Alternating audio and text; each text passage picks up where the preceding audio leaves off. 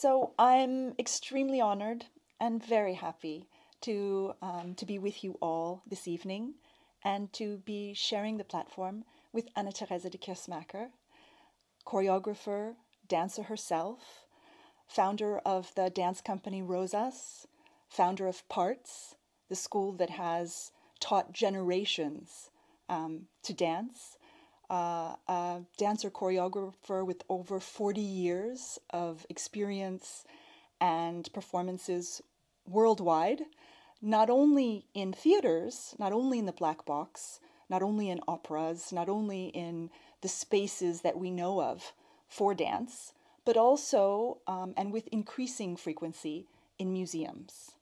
We are reunited in a way because the two of us worked together some 5 years ago, actually, on the piece Work, Travail, Arbeit, an exhibition as a dance piece as an exhibition at Wheels in Brussels.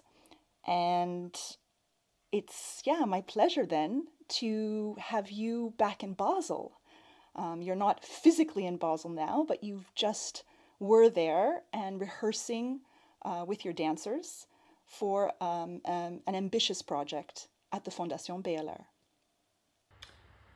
Yes, indeed. I'm very happy myself to be back here, to be back in Basel for this project called Dark Red Basel Beyeler. Yes. So I'm just going to jump right into it. Maybe to ask you to start with about this intriguing title, Dark Red. Well, it's sort of nearly simple, too simple. The very starting point was a purely organizational, practical reason. Namely, with Rosas we do 250 performances a year, all mainly in black boxes. And these projects, the projects for the museum, they had on the planning, they had this color dark red, where others have yellow, blue.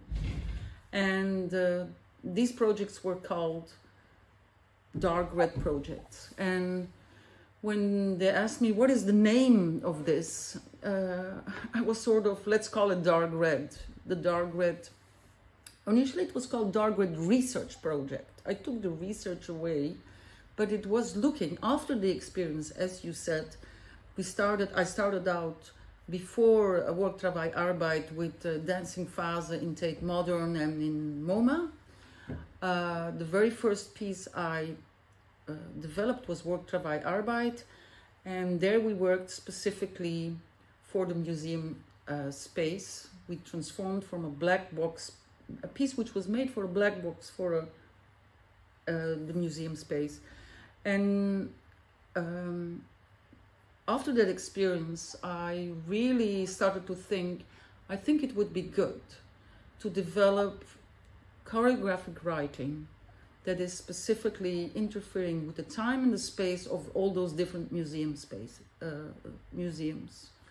interfering with the architecture, with the different codes of how time and space are organized, but eventually also not for an empty space, but for a museum that has a collection or a museum that has an exhibition. And the first step was in Muka in Antwerp. Then we did a project for Brancusi in Beaux-Arts. Then there was the important piece that the Columba Museum in Cologne invited us, a completely empty space in the beautiful architecture of Peter Zumthor, to write a piece that was specific for that architecture and for that museum. And since 5 years, the people of Basel Beyeler have contacted me on a regular basis, asking if I wanted to come to Beyeler. There was at a certain point the very specific question of working with Paul Klee. But then when this proposition came to connect it to the beautiful architecture of Renzo Piano, and after having visited the space, and then the idea of working with Rodin and ARP, I accepted the invitation. And it became dark red Basel Beyeler.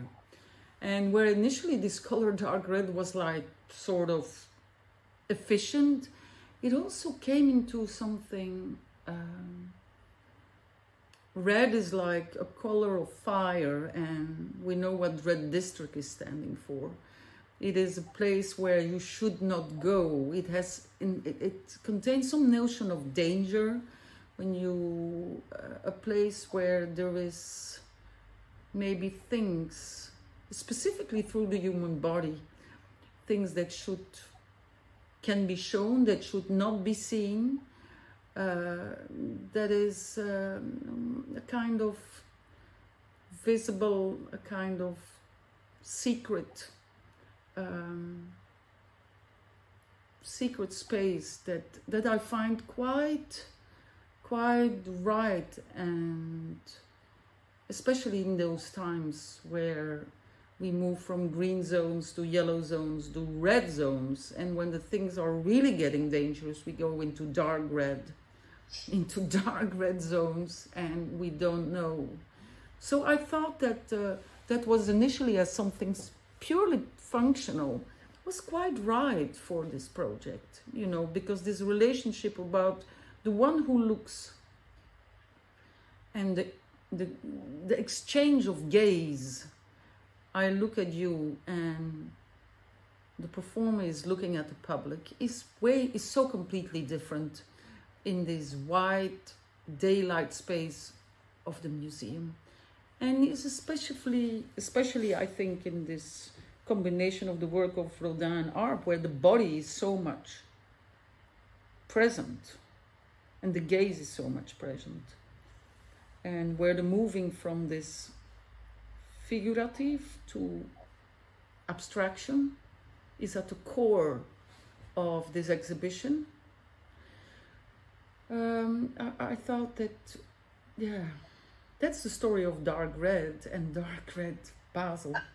I love your answer because it actually says so much about the way you work, which is to say you go from a practical detail, like, you know, dark red is the color of, you know, these projects in your calendar, to kind of understanding, and that's also the way you choreograph a bit. Like, you have sometimes as a dancer there are limits, you know, the body has certain limitations, you're given a certain space or time, and then from it you make something, you know, magical and complex, and you read how those limits turn into something positive, making lemonade out of your lemons.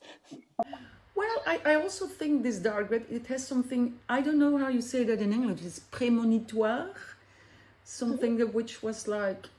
Premonitory, yeah. Premonitory, like sort of it revealed itself, it writes itself, it indicates itself, it invites to a certain reading, especially in these confusing times. Well, I want to ask, right sort of at the beginning of this talk, about these confusing times, because one of the things that is so particular about the difference between dancing for a theater space, for the black box, where a public comes at a particular time and they sit down and there's a stage and there's a distance between them and what's happening on stage. When your dancers are dancing in the museum, one of the things that's so special and particular about it is they can get close to the audience. I remember in our experience working together on Work, Travail, Arbeit, it was a revelation for the public to be able to see visitors sweat, to feel them, the heat of their body, to feel them breathing. And now we are all in this moment when we're made to be afraid of the body, to be afraid of the other's breath, the other's sweat. And I wonder what impact this has, if you can answer it. Some parts we know and some we don't yet know. How this impacts dancing in the museum for you. Well, of course, we're in times where not only we mistrust the body of others, but we even mistrust our own body. You know, that's I think the most confusing, scaring thing is that we have to rely completely on medicine, on science, on politicians who choreograph how we physically have to relate you know, and of course you can dance alone, but organizing the space between people, writing the space between people is maybe, with the body as a basic instrument, is maybe one of the possible definitions of what choreography is. You know the word choreography comes from the Greek word graphein, which means writing, and chore means the chorus. It's a group of people, you know. So it has it's always somehow about a community and the relationship between the individual and the community. So in that sense, I think choreography is not only one of the most contemporary arts, because what is more contemporary as the body, but it's also a potentially very political act. You know, here we say, you know, this verticality of our spine, and then this horizontal line, which is about reaching to each other, touching each other, coming close, sharing the same air, you know, and that all goes into the red zone right now. Dark red. It goes into the dark red zone. And you get this from the extreme physical, anchored in the dans la chair, to the most abstract. But I think this crisis hits the world, society, the arts in many existential levels. Of course, it hits the dance performance and live performance in the DNA of our practice, and I think even more than in the visual arts, because in the visual arts work is done, and then you have this object that can be set somewhere, it can be traveled, it stays there, it can be sold, can be speculated upon. But in dance, the work has to be done over and over again. You know, it's not for nothing that Work, Travail, Arbeit was the title. And so, for example, in MoMA there was this exhibition about postmodern dance, and I think quite rightly the title of the work has to be done over and over again. The embody over and over again. It's really quite. And we are now choreographed in our daily lives and in our work. It's about protocols, and it's about distance. It's about not sharing. So that is all extremely challenging. And I really...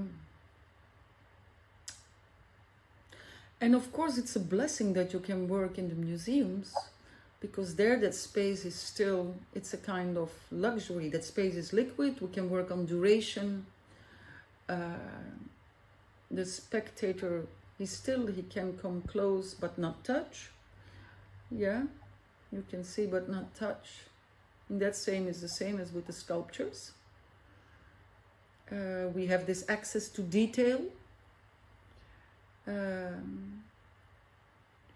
That's all very beautiful, and there is the brightness, the light hides and reveals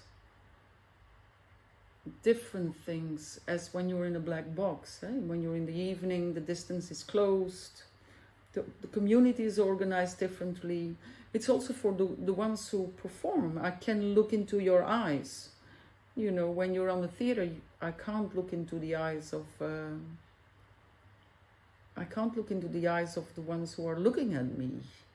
Our gaze, which is maybe the most powerful tool, I think, to sculpture the space. Both the one who performs as the one who looks, but also as a performer, your gaze is... Hello? Yes, I can hear you. Oh, I thought it was something interfering. The gaze is maybe the most powerful tool in how you sculpture the space. And I've been lately working a lot with that.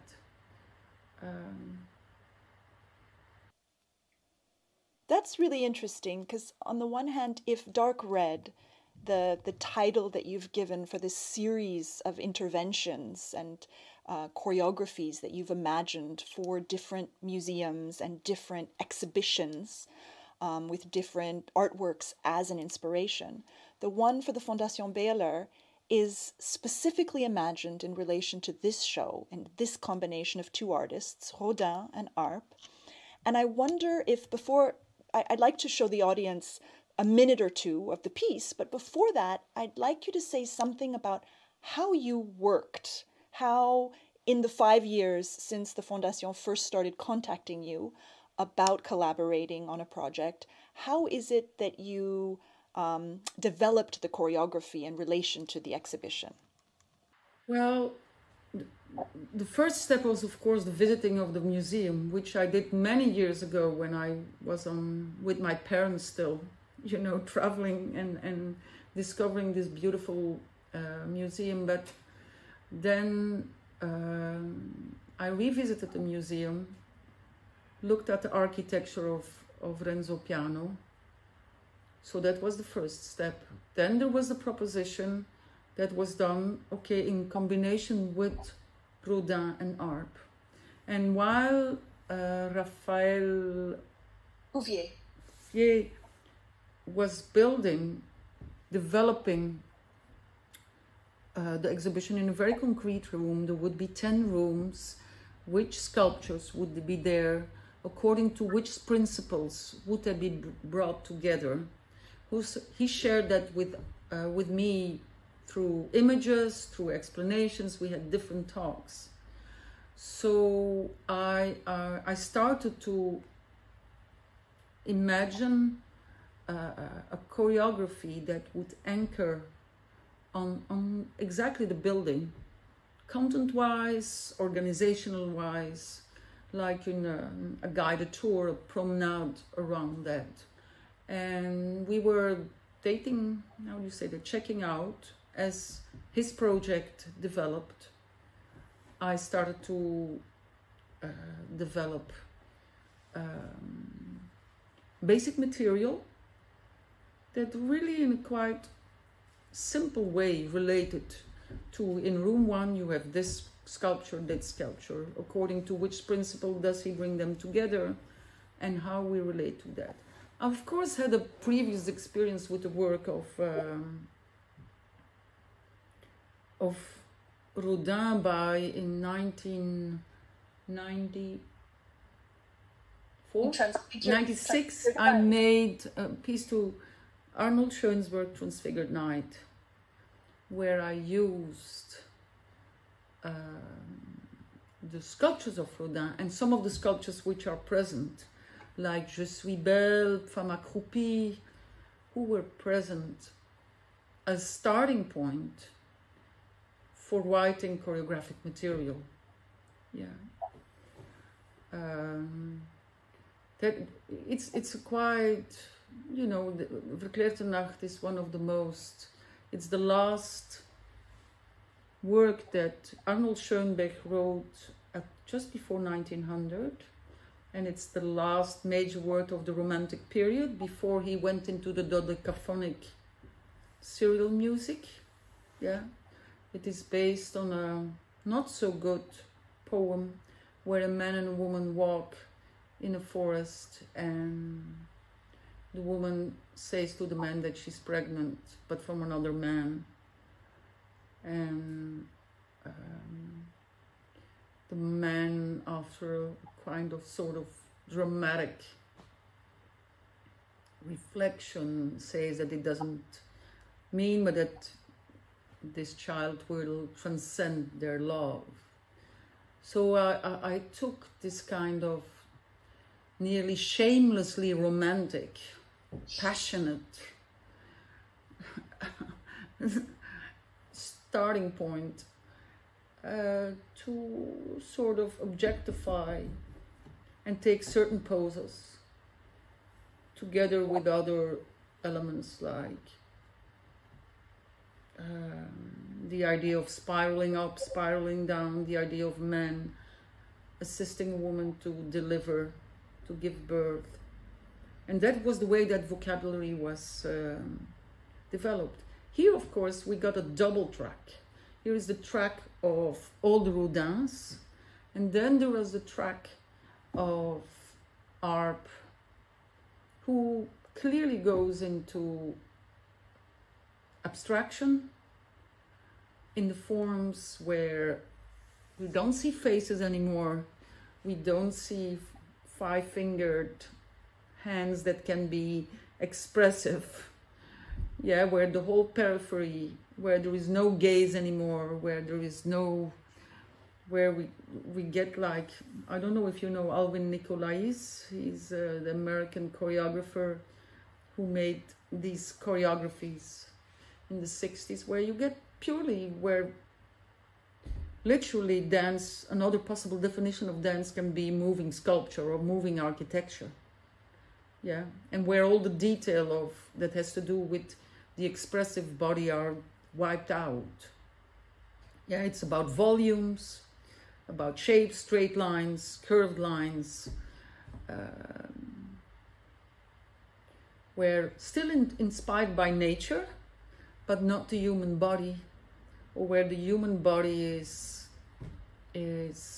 not wiped out, but that sounds negative, but to volumes, shapes, full space, empty space, surface, and so I find that a very interesting field, because that is of course my preference, my preferred definition of choreography is embodied abstraction. Yeah, and so that was something that was triggering me. That was triggering me and taking it in a very concrete way. Okay, that's a reflection that inspires me.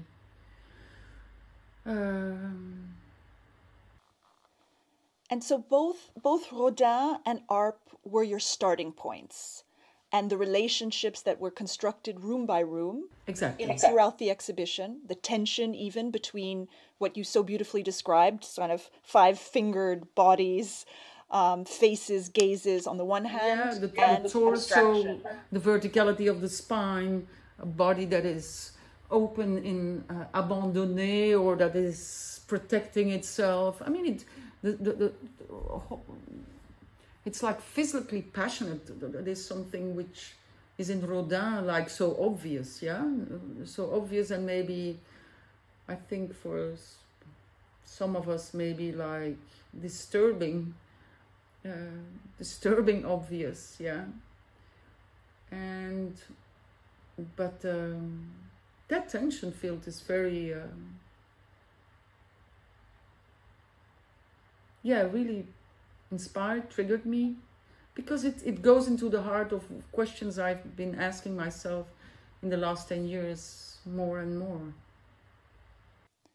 Can I bring the audience into your process a bit? Can I have a clip, just a minute, where we look together at your dancers in the Fondation Beyeler space as they dance, with exactly this inspiration that you've described as a starting point? Absolutely, on the one condition that we know this is rehearsal. This is rehearsal, this was the working process, it's searching, things weren't finalized yet.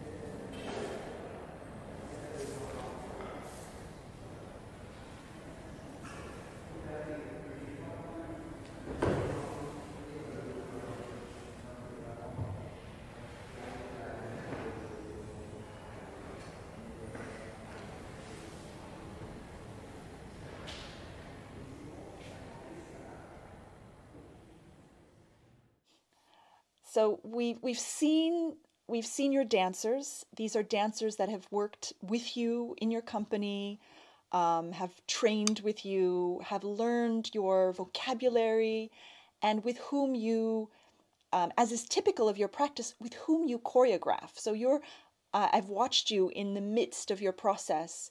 Of course, you have a part of what you do which is so much your own lexicon, your own vocabulary. But what I find so beautiful is that you also are watching dancers move and incorporating sort of accidents or incorporating gestures that you see and then making it part of the work or letting it impact the work and even involving them sometimes in the thinking about the writing of that choreography. Oh, absolutely. I mean, this is really a very step-by-step intensive process with a whole group of people. And mostly, very often, there is a music score that organizes the time, and where we start with analyzing the music, and on the same time, like developing some improvisational principles to develop vocabulary and grammar, syntaxes.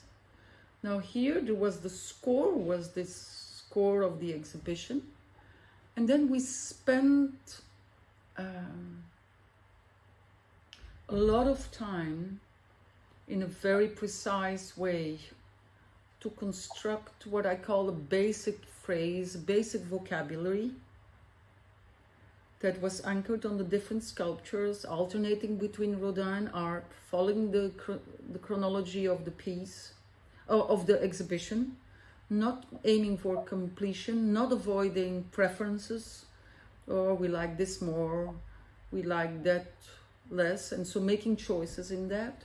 And then responsibility of each of the dancers, okay, you take room 1, you take room 2, you room 3, and me giving organizational principles in how to put them in space, and then doing different kind of operations in, okay, let's do a version in 5 counts, in 4 counts, in 3 counts, in 2 counts, organizing time. Then very often what we do is working on going and retrograding, you know, like turning a film backwards. So it's really this thing of trying maximalizing the minimum. That was something that I had with work Travail Arbeit. There was still for me, even it was based on the vortex. But one of the principles of dodecaphonic music, like Schoenberg did, is that you take an object, and just like in sculptures, you don't create a frontality, but you turn it in 5 directions. And instead of all taking different objects, I say, okay, I take this object, and now we're going to look at it like this, we're going to look at this like this, we're going to look at this like this, there.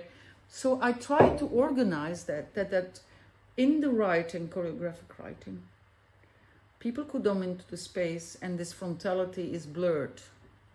Yeah. Of course, there is one thing, is that the body has a front and has a back. Yeah? If I turn around, and I'm not speaking to you like this, you see? Yeah? See. So there is a frontality when I communicate with you.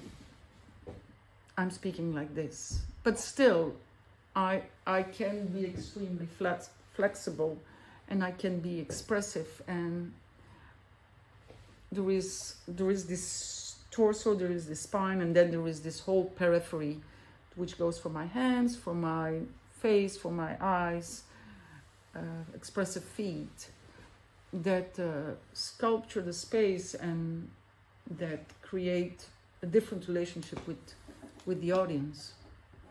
That's so beautiful, because already what you've described is the essential difference, for instance, between a painting exhibition and a sculpture exhibition, where sculpture is meant to be seen in the round. Yes. And of course, sculpture has a backside, usually, almost always, but sometimes that backside is as important or as expressive as a front side. Yeah. If I'm not mistaken, there's some people like Brancusi, and so they, with the whole use of the piedestal, that he used like turning things so that you could rotate around. I think it was here, like, actually a beautiful combination and a beautiful possibility that's opened. So you remember in Work Travail Arbeit, is that the dancers were like spiraling around the spectators. So here I took, spatially, I want to start from stillness in space and make it turn it like on a pedestal so the audience can turn around.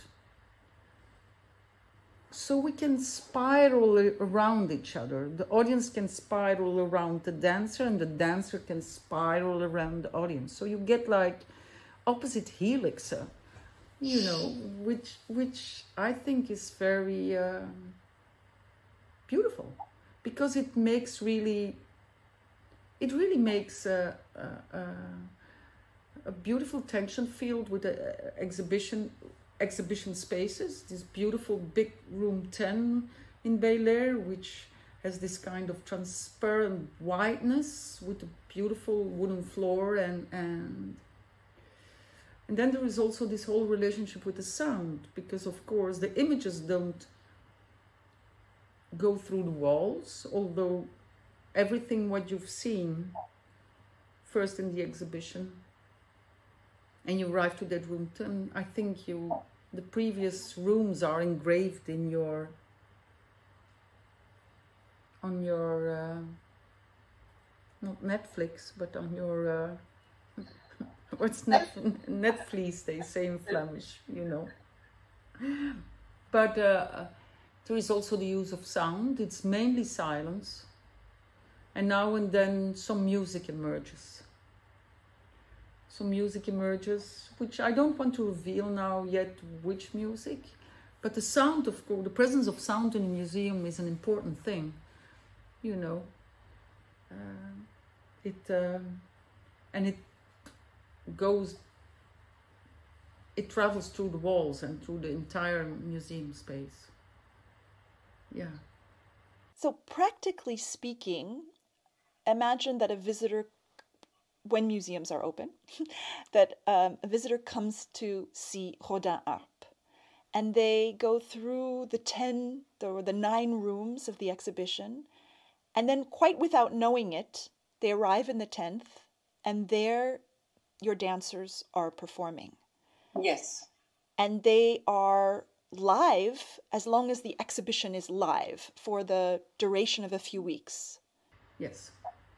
So they're not coming to a performance at a particular time, And they're not sitting down. There's no place for them. They're just able to walk through this space where your dancers are occupying the space, performing live for, you know, from morning until evening.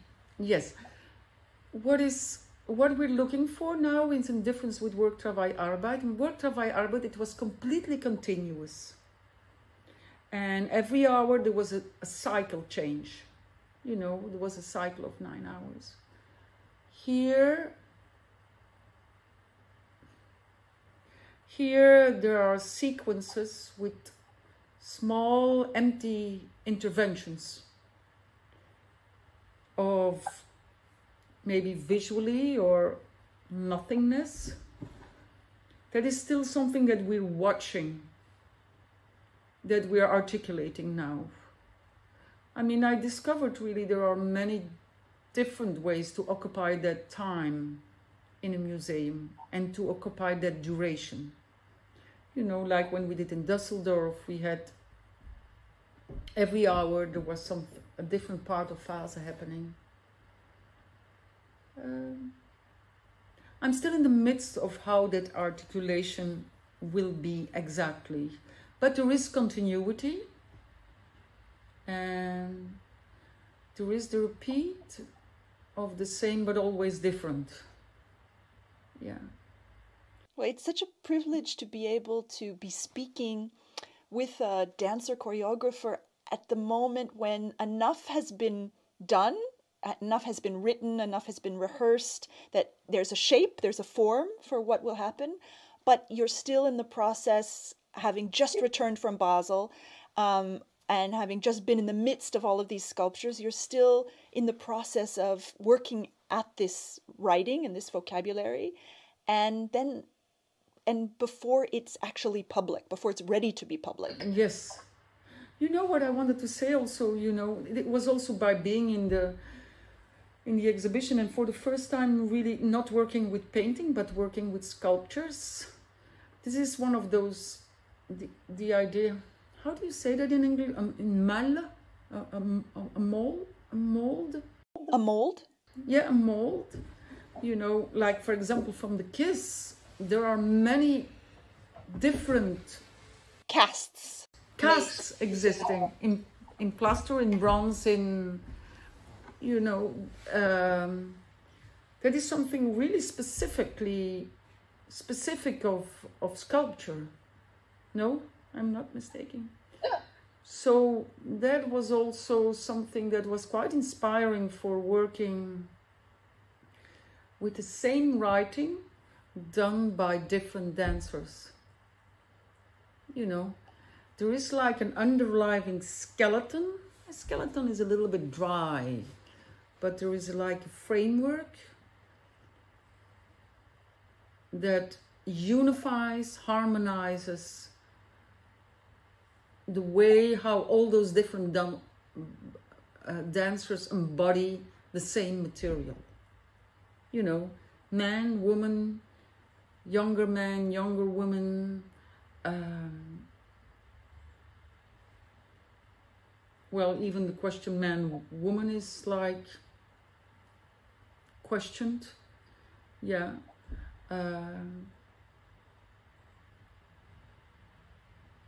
But you see the same, and it's different. It's different with all those different bodies, that the different personalities of those dancers, and especially different combinations also. It mainly are solos, like you have solo sculptures. There are some duets, you know, two bodies together. There is en passage emerging three, and then we have the whole group, like a big atelier where all those different sculptures are standing, you know, where you have the kind of chaos and difference of all those different bodies doing the same movements that carry the same shapes, that refer to all those sculptures, you know. But in the exhibition also you see not only same ideas that are embodied in different ways, but you see sometimes identical. Like, I think there are 3 different versions of the kiss. Yeah, there is one standing outside.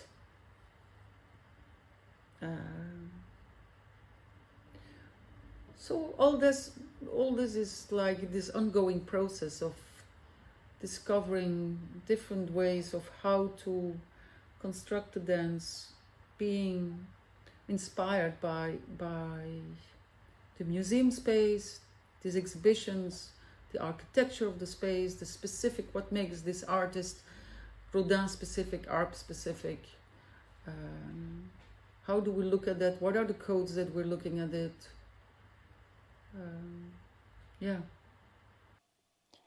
One of the things that I found so beautiful watching the rehearsals and the footage as well of kind of the piece being written within the spaces is, as a visitor or as an onlooker, you have moments where you think you recognize, like, that looks like the bodies are coming into the form of Rodin's Kiss, for instance. Yeah. But then, because they're moving and because they're fluid and liquid, unlike this frozen sculpture, as soon as you think you recognize something, it falls out of recognition. And so you can never be sure. It's not like copying. It's not one-to-one. That is, of course, the first thing that you want to avoid, is that you copy the shapes. But there is something like passing through the shapes. And it's very much if you have all those static shapes, it's very much about the space between and the trajectory and the movement between. You know, the path between one to the other. And how that sort of spirals in the space. And at which speed you can do it.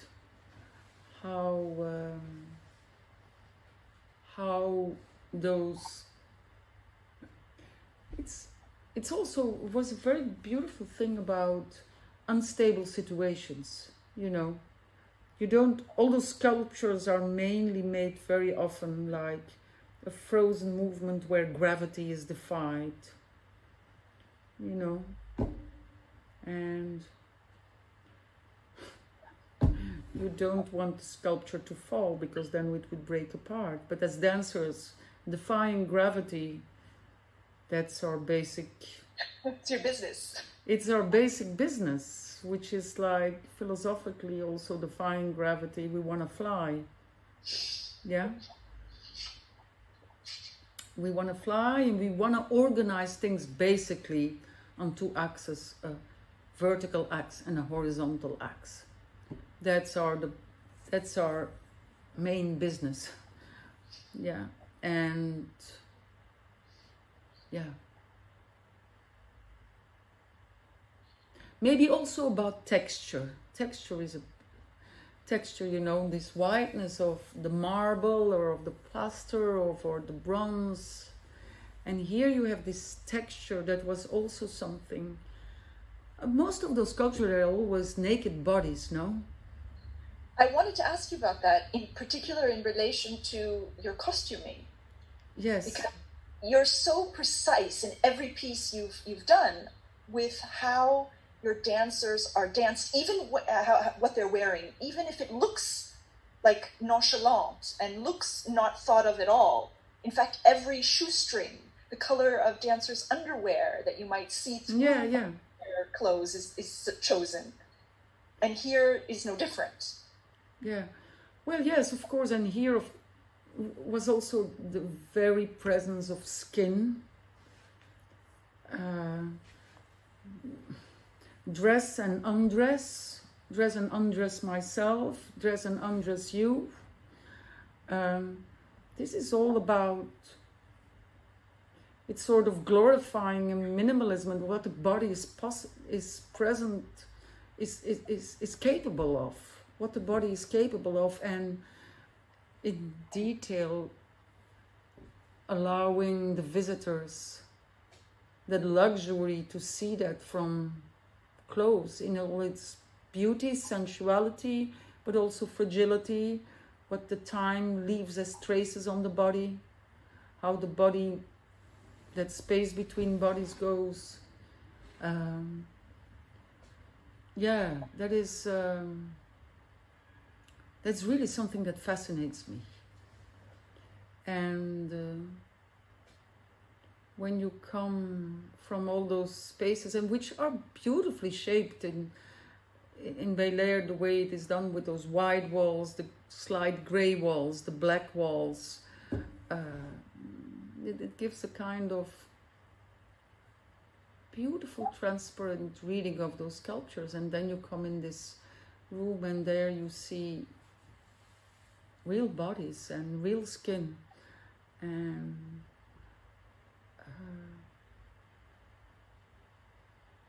you've chosen, for instance, to have some of the men shirtless, the women wearing nude sort of tops.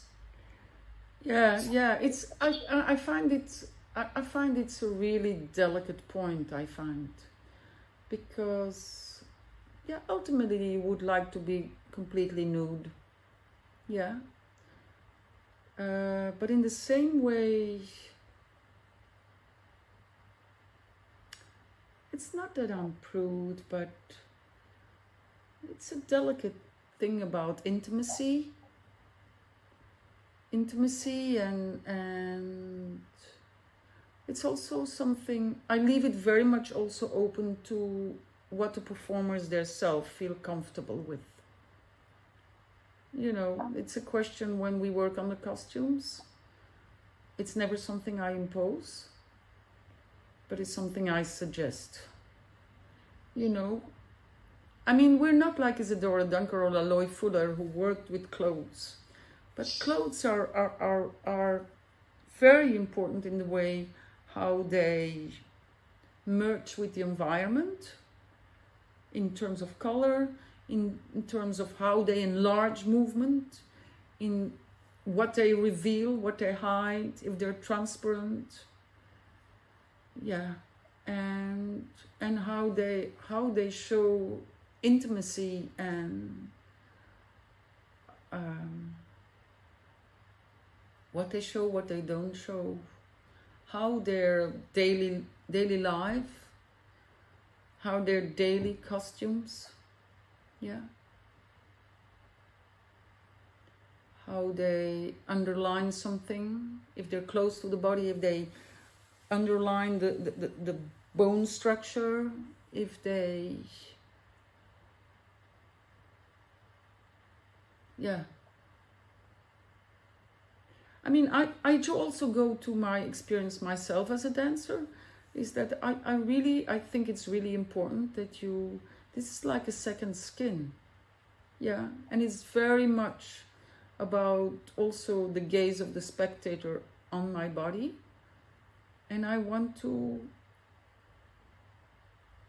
that the performer is in possession of that, you know, that he is in a complete safe place, how to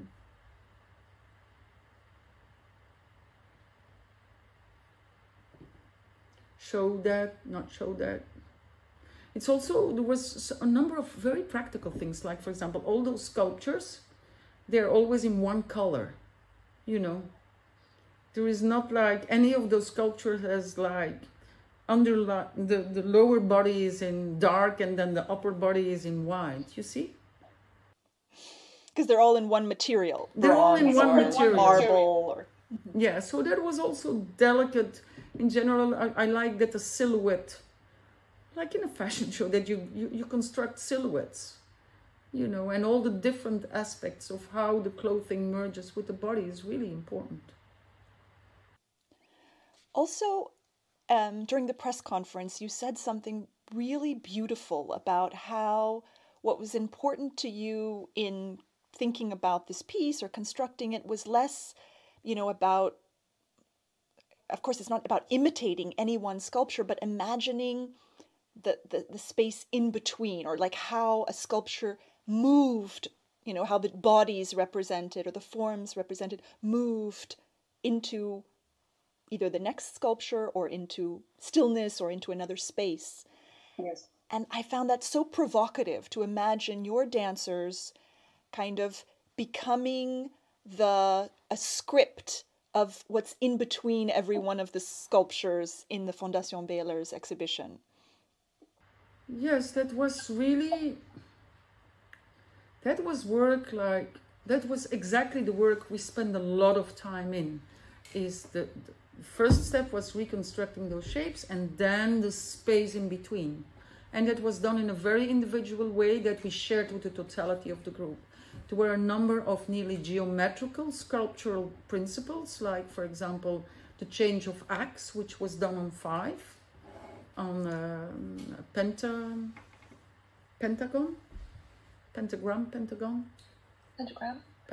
yeah. So, which is pentagram basis of a dodecahedron, which is the most closest to a sphere, so that the whole thing turned counterclockwise constantly. And yeah, I liked, we spent maybe more like we spend a lot of time on detail, in sculpting the movement on detail, you know, the difference between this or this, or between this or this, you know. That I think there was a lot of detail work, which was, And there was it created like a very solid base for the whole group, that you share that base together. And then the more this base, this is the house we work from, and then everybody on an individual base we can start to play. You know, we can start to play. Okay, what is your interpretation of that? What are your devices that you can play as a solo, as a duet? That were the things. And then there was always this regular moment saying, now we come together. Now we come together and we join by a very simple unisono, by a very simple duetting. You know, we join these elements of... So it's a balance between the group and the individual, which is, I think, at the heart, at the core of the problems we're facing now, is how we can, with so many people, organize our space and our time, and how we can take care of each other, and how we can still have individual freedom. And this has been extremely challenging, and I think for all of us it has been getting extremely emotional, you know, because it hits our very DNA, who we are, where we come from, and what kind of living are we gonna go in the next decades, you know, as if we want to live with 7.8 billion people, is that it? Yeah. So that is, yeah. I don't want to get pathetic about it, but But I find it very poignant, very beautiful, that in the midst of exactly a moment when we are being told by everything, the media, the newspapers we read, the statistics that we're coming on, that we're being told that we have to, as you said beautifully, be afraid not only of the other's body, but of our own, mm-hmm. that you are standing for this project and going forward with trying to make it possible for us to remember what it was like to share space with others, to be a community, to be a social body, and to celebrate the beauty that is art in its every form, whether it's the visual arts, whether it's the performed arts, which takes, of course, the people making the things, but also takes an audience that shows up. I know, especially that we are, of course, in the history of mankind, and I think in the next decade, artificial intelligence, technology, robots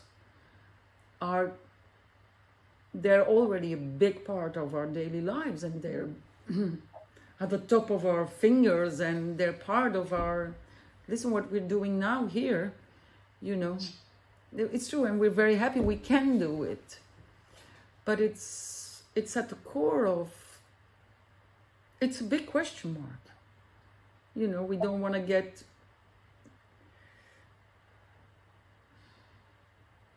we don't want to go back to ancient times. But how are we going to deal with that modern technology, and what is the place of the human body going to be in that? You know, it's one of the biggest questions. I mean, life on Earth will go on, but what is the place of humans in that? And the basic house of those humans are those bodies, you know, are those bodies that are constantly questioning their identity, or is their identity defined? So what is the essence of our being human? Is it completely disappearing, changing now? I think we're really at a crucial point in relationship to that. I mean, it always has been evolving. I mean, It was never a static thing. But I think we get to a spiral of acceleration where we are the turning point. And I must say that I'm, by moments like, yeah,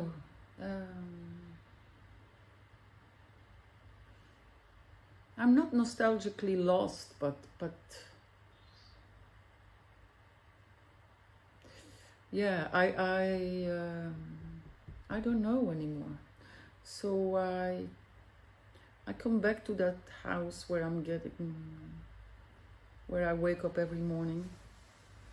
That is my harbor, and that defines in the first place my relationship to my environment. Yeah.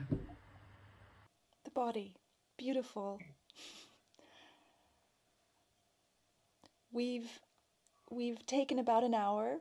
We could end there, but I wonder if there is something more that you would like to say about this project to wrap up, or about dancing in a museum that sort of has changed, because we referred throughout this conversation again and again to Work, Travail, Arbeit, and I realized for a public who may not know that project, it maybe wasn't so clear or understandable that, of course, Teresa De Keersmaeker has been invited to dance in different museums, but very often it brought pieces imagined for the theater into a museum space. And I think something that Work, Travail, Arbeit sort of initiated was thinking about how to create a piece specifically for a museum, but also how to create a piece thinking of museum time and duration in a different way. Mm-hmm. And this project with the Fondation Beyeler is the perfect continuation of that, because it is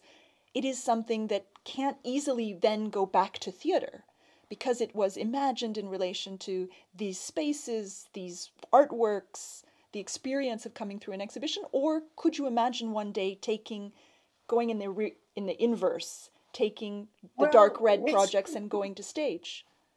It is actually a question I ask myself, and it's not impossible that now the opposite operation would happen.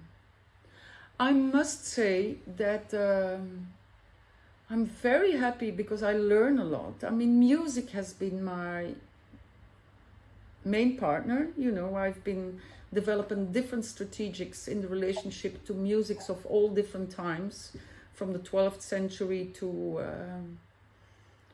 music of today. I always skipped the romantic area. I never did 19th century music.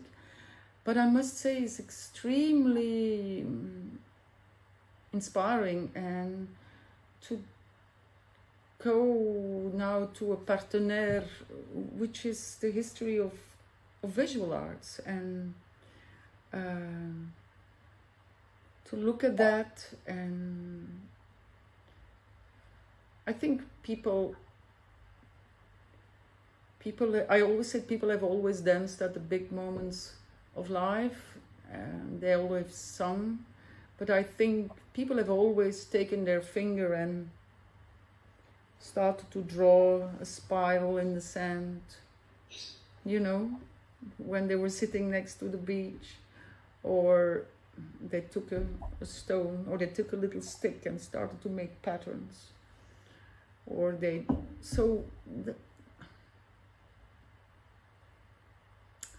use that has been in the same way that music has always reflected the way people were standing in the world, their perception of the world. In the same way, painting, sculpture, visual arts have always reflected how people were in the world and what their questions there were about the past, the present, and how they imagined the future. You know, how they looked at themselves. What were the ideas they wanted to embody. So that has been, it's like work travail art, it was like the beginning of a new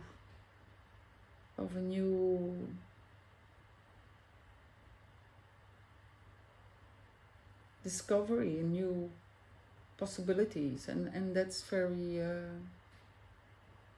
that's nice. That's nice, even though the mechanics are very different between those two worlds, different as between music and dance, you know, but still it's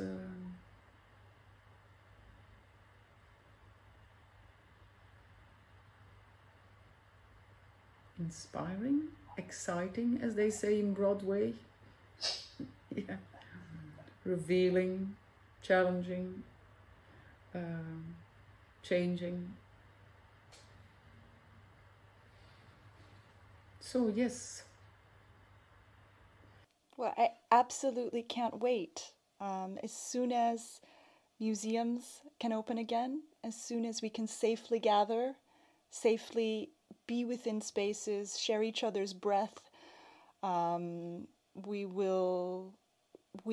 know I certainly will, and I guess everyone watching will want to be there to see your dancers live in the space, having just now learned about this trajectory that brought you from already having been inspired by Rodin's work in an earlier piece of yours to now having really worked over the last few years, accompanying the preparation of this extraordinary exhibition between Arp and Rodin, and having developed a choreography kind of in tandem with the exhibition. So I can't wait to see it. Me neither. Thank you, Elena. And I hope we see each other soon in Rodin Arp, Basel Beyeler. In the flesh. In the flesh.